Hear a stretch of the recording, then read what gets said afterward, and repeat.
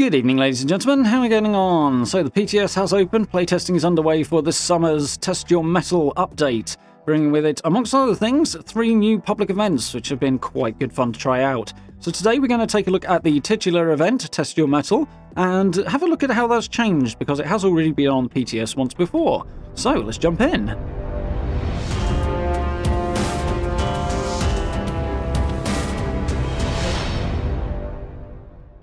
Okay, before we get stuck in, usual order of business. Of course, this is unreleased content. Everything here is subject to change as it's on the public test server.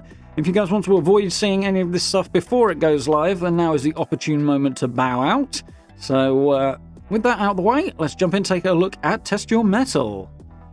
So yeah, Test Your Metal was on the PTS in the last round of testing before the Invaders from Beyond update. So if you haven't seen that video already, I will link that one for you so you can check it out and have a look at this event in a bit more detail. But with a quick overview, once the event kicks off, you head up to the Metal Dome, which is just a bit north from Fort Atlas, just down from Monongah Mine, the same sort of area. Probably gets nuked a lot with a colossal problem, but it's a good little spot. And we have a big hole in the ground with a dome over the top of it, which has actually had an additional update since it was initially added into the game. It's now got a roof, which changes things up a little bit. Otherwise, the location inside is pretty much the same as it was. So once we arrive, we talk to Initiate Pappas, who works for the Brotherhood of Steel, funnily enough. The Brotherhood are a little concerned about what these Rust Eagles, an offshoot of the Blood Eagles, are up to in terms of building warbots. So alongside his squad, the Gladiators of Steel, we head down into the Metal Dome and fight off waves of robots. The idea being that we keep the Gladiators of Steel alive and defeat the robots in order to get rewards. So you've got 3 waves of different enemies. They've added a few new types of robots, which is quite cool since the last PTS event, but otherwise it's broadly the same. Still a few little jitters with it, but on the whole it's quite cool. Just sort of head on down there, blast away at the robots in various waves, try and keep the Brotherhood members alive. If they do go down, you can stim-pack them. They are also susceptible to friendly fire perks, so you can spray them down with a flamer and heal them up. Did see a few players doing that, which is quite good fun.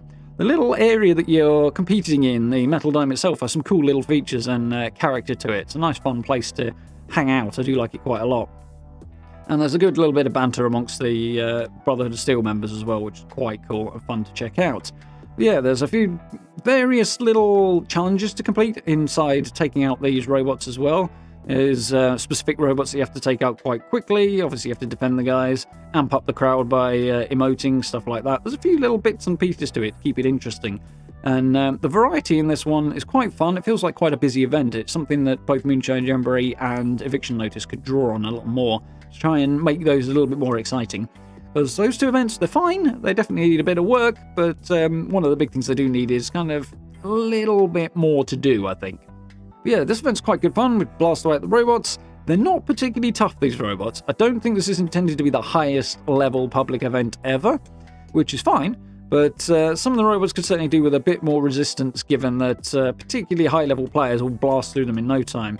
As I don't know if you'll see it in the footage here, but there's definitely at least one occasion where the final boss-type bots was one that I basically soloed in a matter of seconds. And I don't have the most powerful build out there, don't have the least powerful build, but I was able to cut it down very, very quickly with my ultrasight Gatling laser. So maybe a little bit of buff needed to some of the enemies, particularly towards the end, but it is quite a fun event. Rewards-wise, it seems to be basically the same as it was before. We've got a few different bits and pieces as you would usually expect from a public event, and also the opportunity to get the new Botsmith armor set, which is similar to the robot armor with slightly different stats, and I'm not entirely sure if it looks different, but it definitely looks vaguely similar. The basic setup is the same. It might be different skinned, but yeah, it's similar but a little bit different to the robot armor.